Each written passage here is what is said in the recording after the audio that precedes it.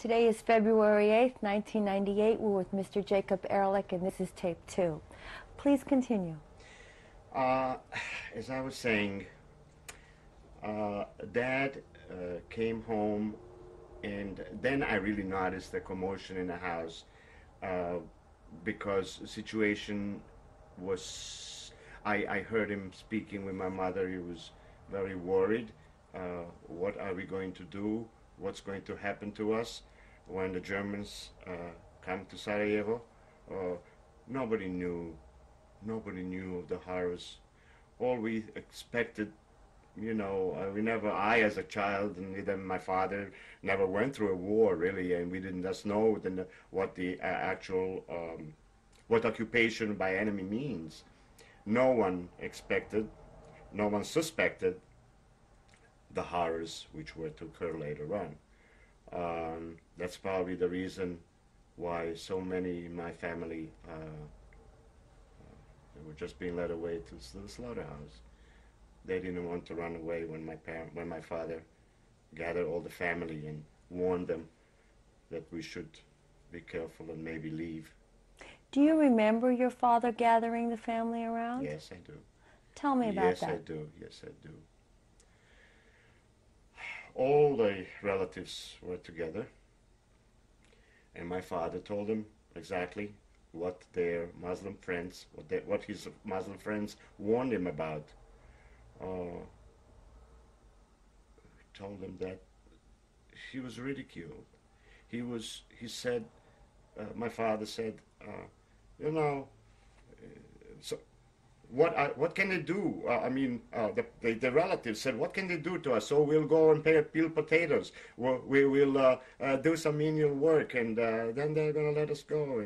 And nobody really, and it's true. It didn't just happen in Sarajevo. It happened. It happened all over, in other countries, in Poland and Czechoslovakia and Hungary and anywhere where the Jews lived.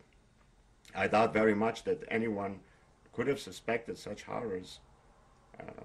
So some of my family did listen, and that's why some of the family which escaped later on went to Israel, and that's what saved us. But some really outright laughed and said, "Oh, well, you're too dramatic," and so forth. It's very sad, a decision like that. Just, I lost 14 cousins because of that. How could you tell? If now someone was to warn you that you should leave your home, would you? You have to put yourself in that situation and to understand. And many times I feel, my God, how could we have allowed,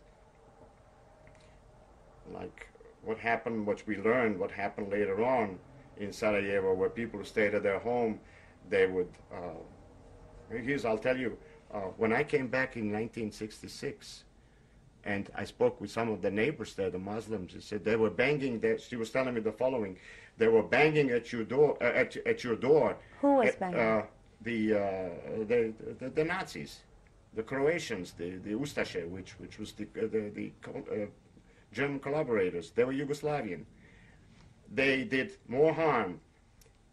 They were truly beasts, these people, the Croatians, the collaborators, these people who wanted to prove to the Germans they can do a better job than the Germans. They banged at the door, and then when no one answered, and when they were told that we had left, we'll catch him, we'll catch them. And they were not successful, thank God, but they did go from door to door, and as we know, the other people that were home, they were taken out of their home, whatever the way they were. They couldn't carry anything with them. They just put them in a bus or a truck, whatever they had there. They were taken to concentration camps. Never heard of. Women, children, no pity. No pity. I understand that some some parts they were put into trucks they were gassed in while they were in the truck, enclosed vans.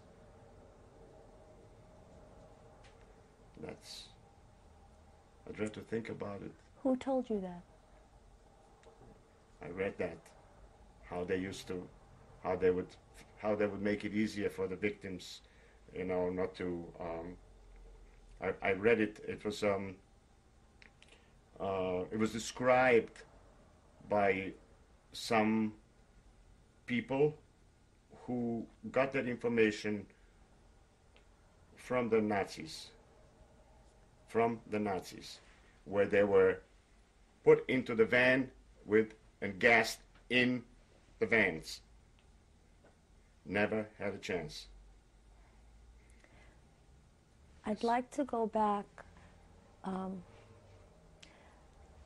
to the time that your father had decided to leave. What did you think at that point?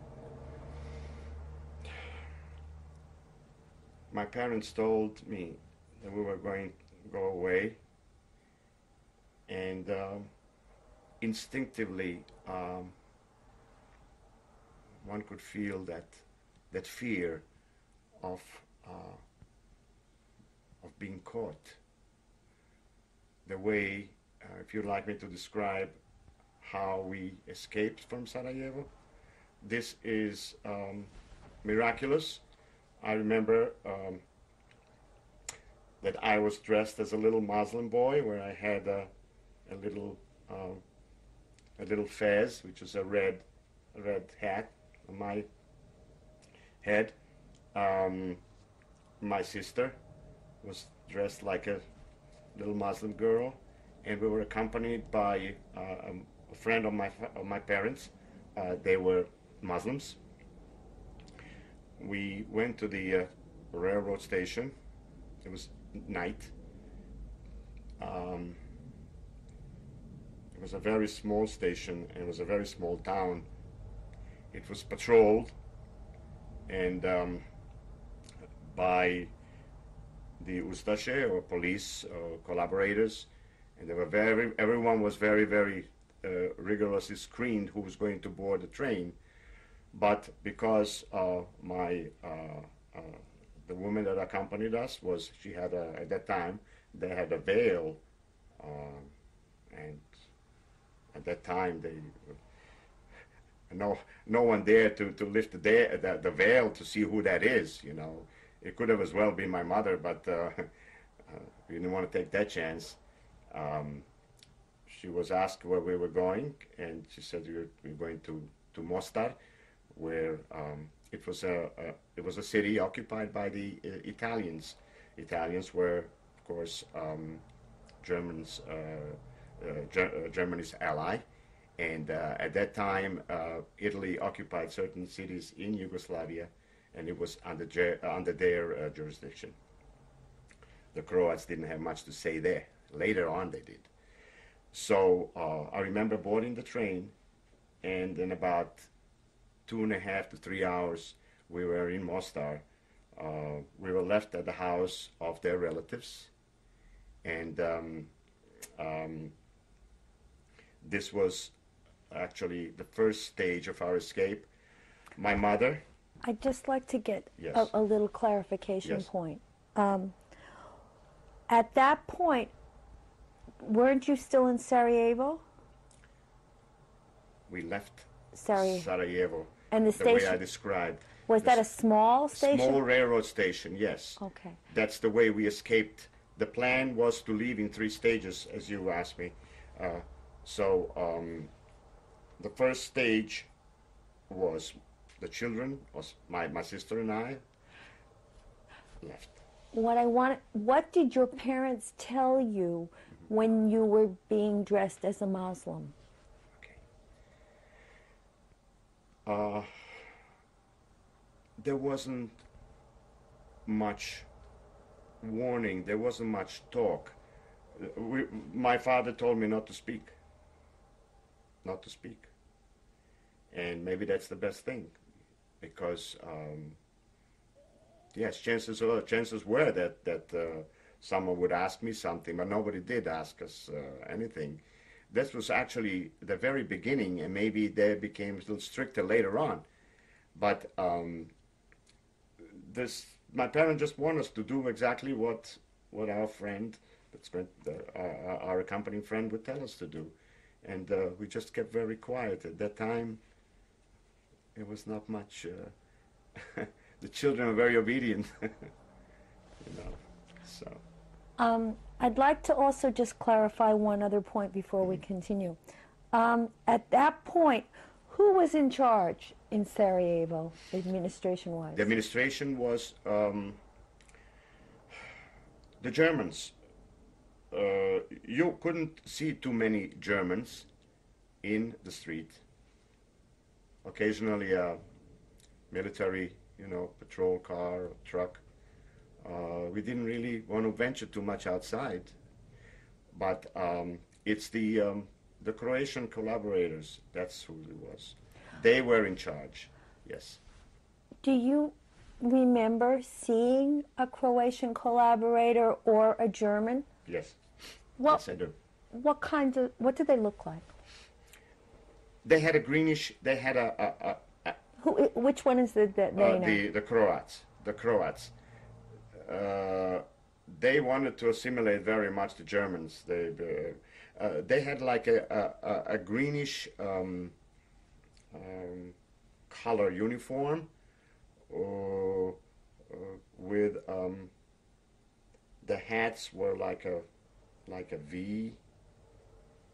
So I remember, and they had an insignia on that hat. That's more or less how I describe them.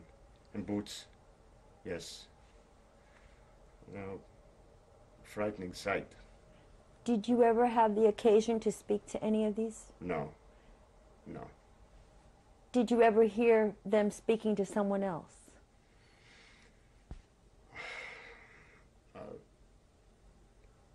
One would see them from a distance. Not that I remember ever them.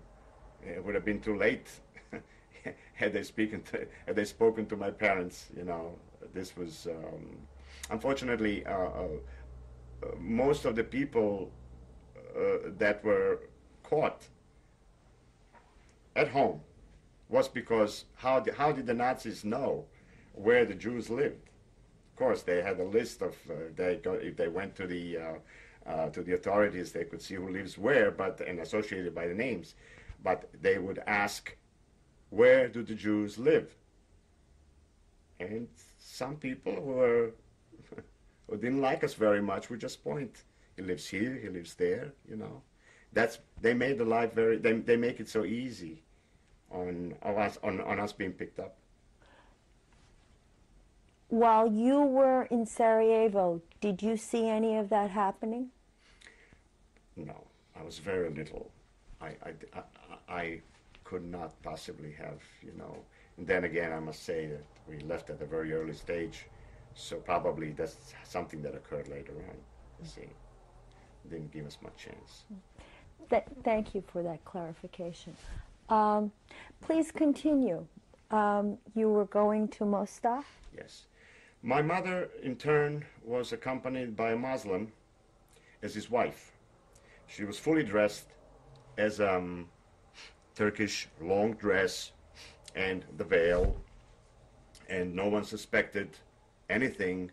She came without any problem to Mostar the following day, and of course we were very happy to see her. We stayed with our hosts, which were very wonderful people. They say, reading back in history, that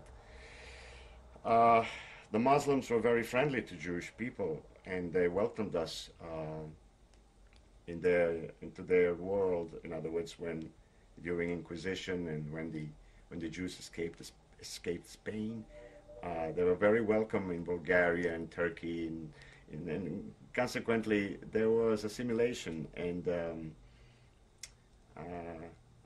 I really feel because of the war, because they were really like victims again of what we were victims of, you know. In a way, unfortunately, millions of people died because of their conviction as religion. I believe that the Christians died because they were pointed out as being bad people, as Christians, that Jews were persecuted because they were Jews, and the Serbs and the Orthodox were persecuted. And again, the war in Yugoslavia now happened because of the Muslims wanted to institute a Muslim state. So religion is a wonderful thing, but it sometimes can be double-edged, and unfortunately the victims are the people. Getting back to what I was saying about my parents, my father was the last person to escape. Everybody knew each other. I mean, this was a city that was only about 70,000 inhabitants at that time. Population was 70,000. Are you referring to Sarajevo or Mostar? Sarajevo. When my father left, he was sitting in the train as a soccer player, and they may believe they had a good time on the train, throwing the ball around and fooling around, you know. When my father tells me that when the inspector came, actually there was Croatian, you know, inspectors and to check on the passengers. He says, I lay back, I put my head like this down, and as if I was dozing off, and they were throwing the ball, and they counted us, you know, and that the person there said, it's okay, it's all right. They were all Muslim players. This was a Muslim soccer team, which by some miracle were traveling that day to Mostar. And my father that's how he escaped.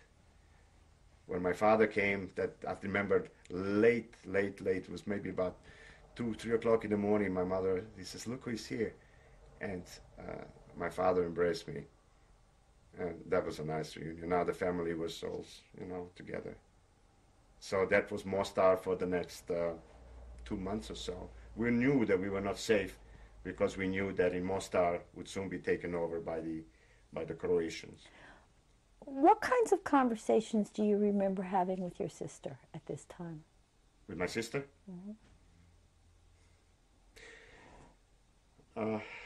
Very little. Everything was, you know, we were not in our surrounding. Everything was new to us, you know. The home was a strange home, you know. There was a little room, typically furnished with a divan, which would be like a sofa, you know, and they made our stay very pleasant. But I remember going outside. We really didn't want to call any attention. My parents always said, you better stay inside. We don't want anybody to see you outside. So I don't remember going out very much, you know. So later on, I remember we left our Muslim friends. We didn't want it to be too suspicious. And then we were moved into another house with with another family, and they were not Turkish. They were not Muslim. They were Orthodox, you know, Christian Orthodox. Do you remember the names of these people, of the Muslims and of the Christian Orthodox? No. Strangely, you're asking me this, but my parents used to have a picture which was lost somewhere, you know, of their children, which was a beautiful photograph, you know. So we all these people, when my parents died, I don't know what happened to that, but I don't remember there, but visually I remember what these people looked like, you know, and I tried to look them up when I went back in 1966. We went exactly back to the places where I remember being hidden and so forth. And I was showing my wife, we stayed here, we stayed there. It was like retracing our steps at that time. Yeah. Yes, the name was Branko. Whose comes name? to me. That was their son. There was a young boy, good-looking boy. I don't know what happened to them after the Croatian took over Mostar. You see, because they were as persecuted as the Jews, and I don't know how that person, whether they survived or not. Yeah. So Mostar was like 3 months, 2 to 3 months, no more, and then another odyssey began. Now we were supposed to leave Mostar and go to Split. Split was another city which Italians were kind of more established. And again, we had to board the bus and go through enemy lines. Again, we made a stop. It was about a 5-hour trip. I remember so well, we got off at this place. It was like an inn where we had something to eat. And we were sitting at the table, and the whole row of, it was all Ustasha, it was all soldiers, are really, you know, an overpowering thing, that you know you're being there, you're sitting there, you're being truly, as a child there, I felt the fear that we can, you know, we'll be caught. My father was sitting at a different table, didn't want us, and my sister and I were with my mother. And we had something to eat, and my father said, I noticed, you know, that they were either watching me, you know. So he made believe he spilled the soup over him, and he went to the bathroom and immediately called us, and we kind of went back to the bus. And luckily, you know, the bus continued on, and we came to Split. What did your father tell you? My father told me he was very, very scared. That for one moment he thought that you know, he was going to be picked up, and that's the terrible fear of being caught, you know, and leaving your family behind and everything. This is. What went through your head through these moves? What did you think about why you were being caught, in danger of being caught? It's a very, very good question. It really never occurred to me, say, how did I feel? You feel, it's like self-preservation, you know. It is something that makes you more aware of things, what happens around you. You become very protective, and you just try to hide so nobody will see you. Fear, just fear. Being caught. For what? I don't know for what, because I never did anything, you know. I'm saying, you know, I guess just a intuition that something bad will come to you if you're caught. You know. We arrived in Split. We were in a, we put in a little room, slept on the floor. That same night, at 1 o'clock in the morning, somebody is banging very strongly on the door, and the door is pushed open, and we saw the Italian fascists. They were called Black Shirts. Some of them were brutal. In our case, they're very human. And when they asked who are these people, there were about 3 or 4 of them, I remember that. And I woke up and I looked at the door, and they were tall, and they spoke in Italian. Chi sono questi qua? Meaning, who are these people? And they said, oh, they are, sono ebrei, they are Jews. And he looked, you know, at us on the floor down, and he said, lasciali stare, leave him alone, poor Jews. Closed the door and left. So that was one incident. I remember those people I really, you know, so they say fascists, but Italians were also very instrumental in saving our lives, and many, many others, like 1,500 Jews that we know of. After split, where we stayed about 2 months, again, the Italians were very protective, and I learned later on that it was it had to do with Mussolini's son-in-law, who was Count Siano. Count Siano gave orders that the Jews be saved, to be protected. We were taken into a concentration camp, Italian concentration camp in, at that time it was in Kraljevica, which was Porto Re in Italian. It was also Yugoslavian territory occupied by Italians. And again, we were put there with about 600 Jews that were, it was barbed wire, very little food. The men were in a separate area. The men were in, children and the kids were in different barracks. We slept on wooden beds. There are 2 stories like the one you see it in concentration camps. The typical, like double beds, but upwards. And we were hungry. We didn't have much to eat. But no harm was done to us. The Italians were very, very good. I remember visiting my father. You didn't have to ask any permission or anything. You just, it was a large camp. So we would walk over, and I remember sometimes asking my father, "Do you have any food?" My father, he later on told me, many times I would go hungry just to leave you something for you to eat. He would save some food. But we were grateful to them because they didn't harm us. What language did you speak? Yugoslavian. But I was starting to learn Italian. I must tell you how human they were, that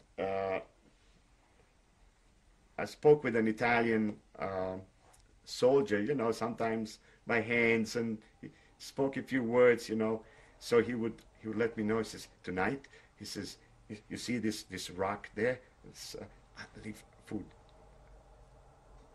And he would leave me. He left food wrapped up, or it was in one of the cans, He would leave me. He would leave food. Very human, isn't it? I did learn.